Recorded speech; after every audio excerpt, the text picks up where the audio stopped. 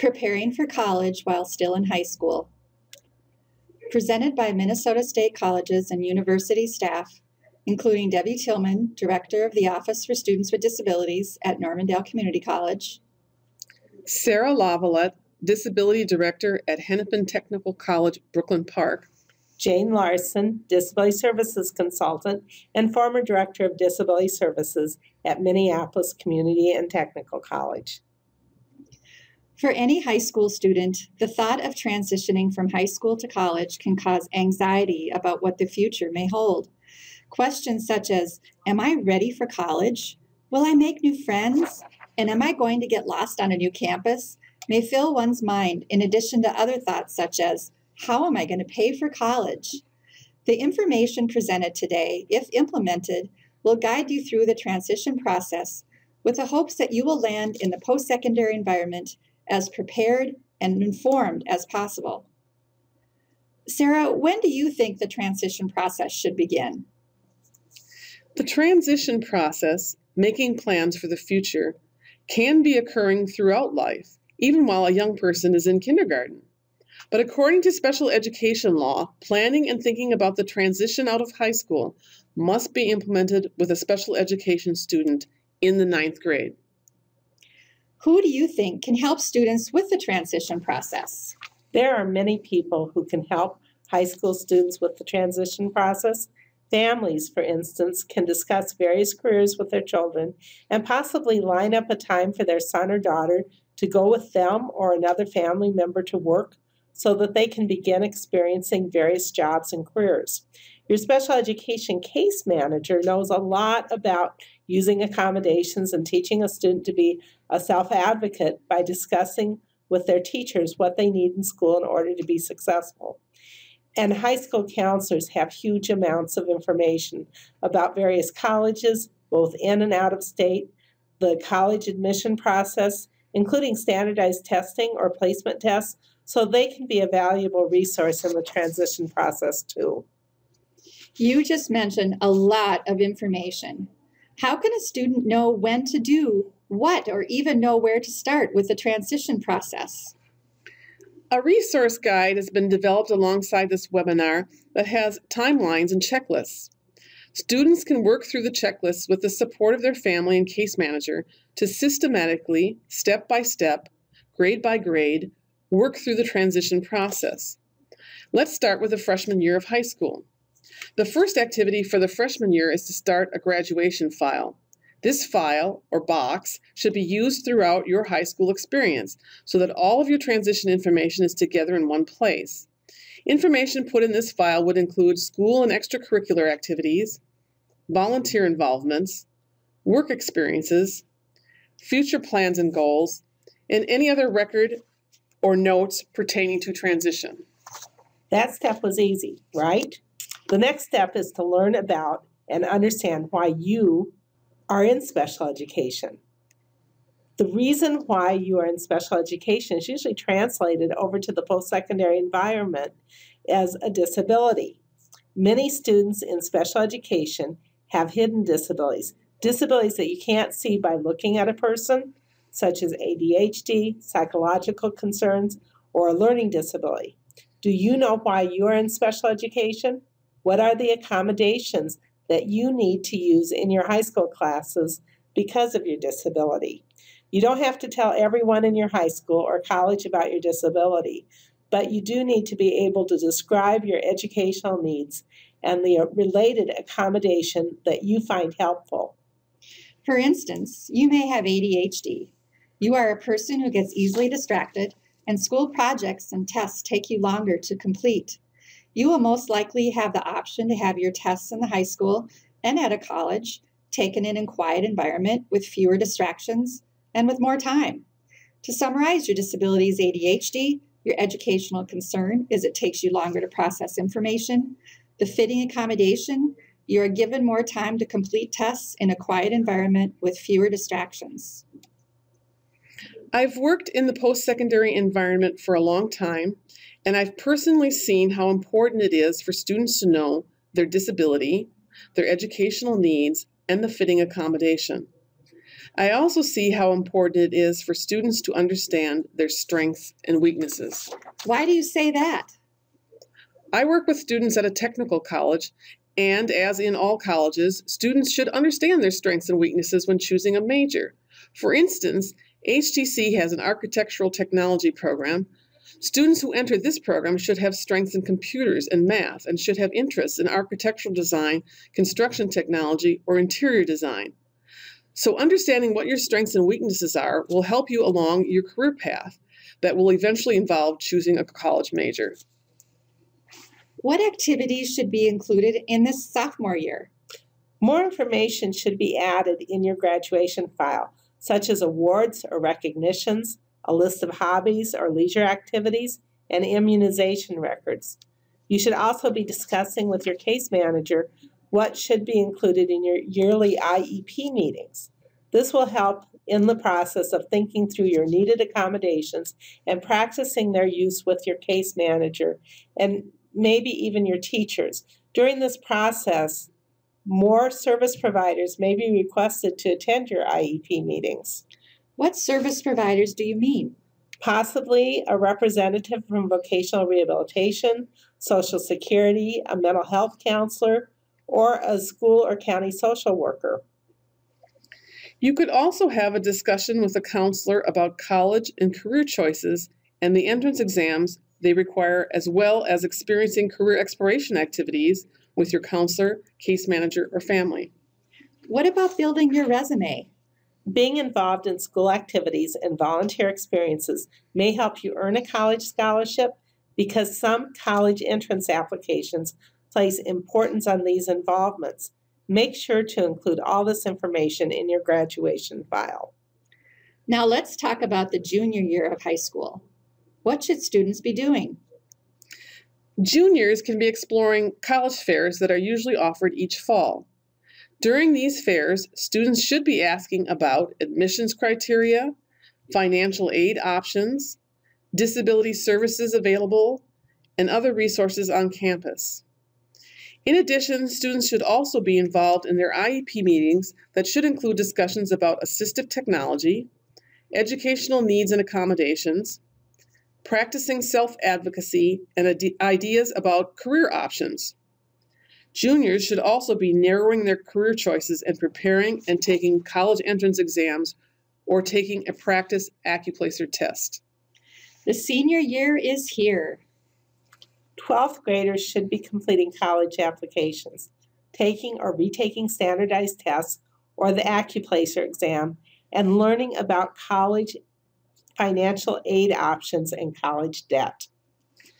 These students should also be adding to their graduation files FAFSA and financial aid information, high school transcripts, and making sure they have a copy of their special education documentation, including their last IEP and last 3-year evaluation. Seniors should also try to lead their IEP meetings and understand the differences between high school and college. They should also be trying to make their senior year of high school as much like college as possible. Why is that important?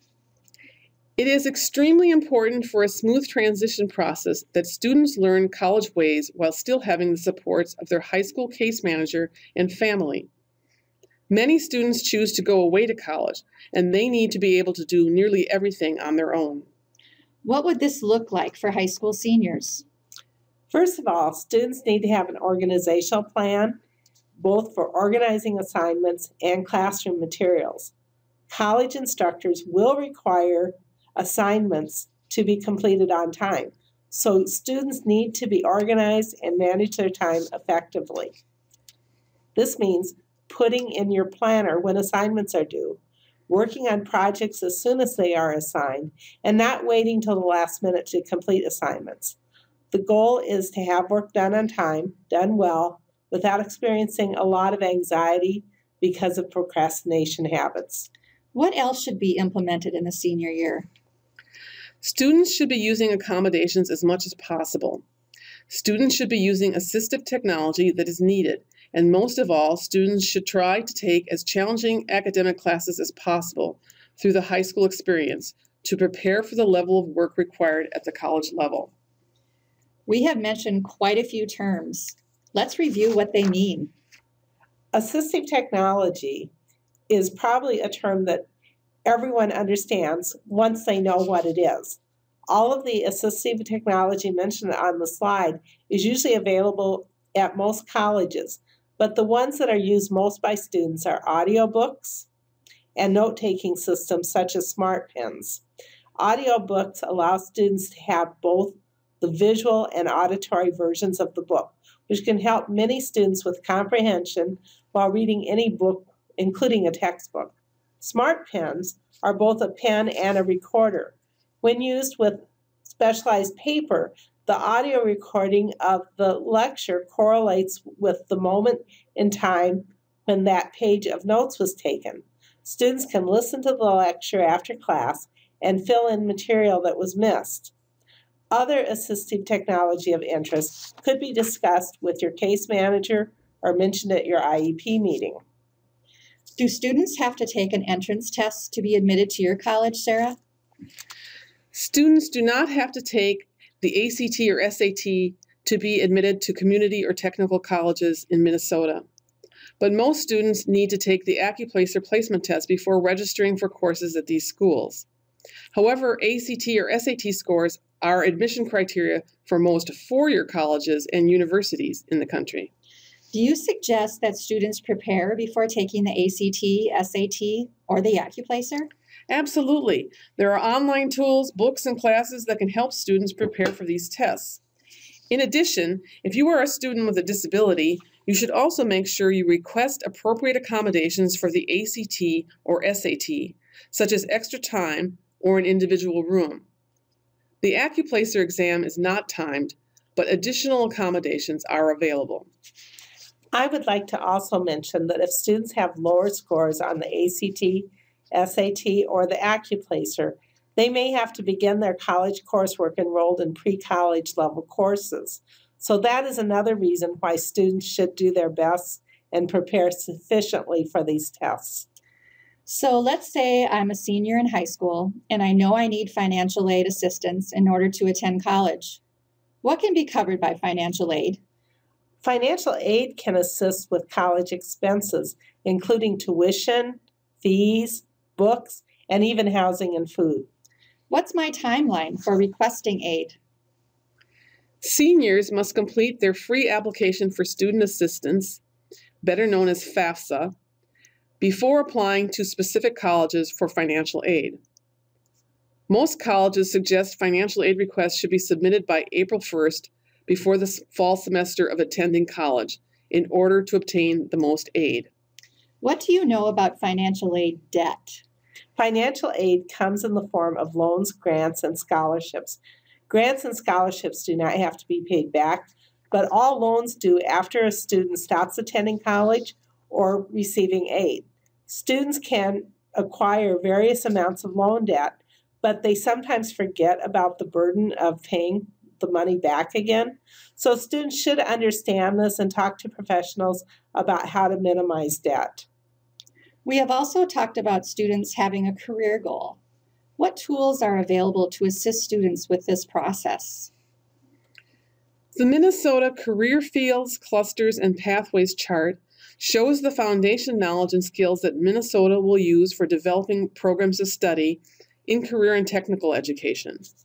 Students will then be able to choose a program of study in order to attain the specific knowledge, skills, and abilities needed to pursue a career of their choice. What are the career fields? Business, management, and administration, agriculture, food, and natural resources, arts, communication, and information systems, engineering, manufacturing, and technology, health sciences, technology, and lastly, human services. I think this document would be a very helpful one for students, case managers, and families to look at in our resource guide or on the Minnesota Department of Education website when they are discussing career goals. What about another important term that we haven't fully discussed yet? Self-advocacy. We've mentioned self-advocacy throughout this webinar, and I think students sometimes get tired of hearing about this word, but until students are able to speak up for themselves, they will not be receiving the help that they may want or need. I totally agree. I have seen students wait too long to speak up for their need for accommodations, and then they don't do well in college. Sometimes all they needed was extra time on tests, but students have to take responsibility for their education and make a decision to self-advocate to the right person, which in this case means registering with the Disability Services Office at the college you are attending. This brings us to our last term, accommodations versus modifications. Why is it so important for students to know the difference between these two terms? An accommodation plan is what is implemented for students who are attending college, even though many modifications may have been listed on the IEP. It is important that high school students who have the goal of attending college understand the difference and adjust so they are ready for the transition to college. Can you give me an example of an accommodation versus a modification?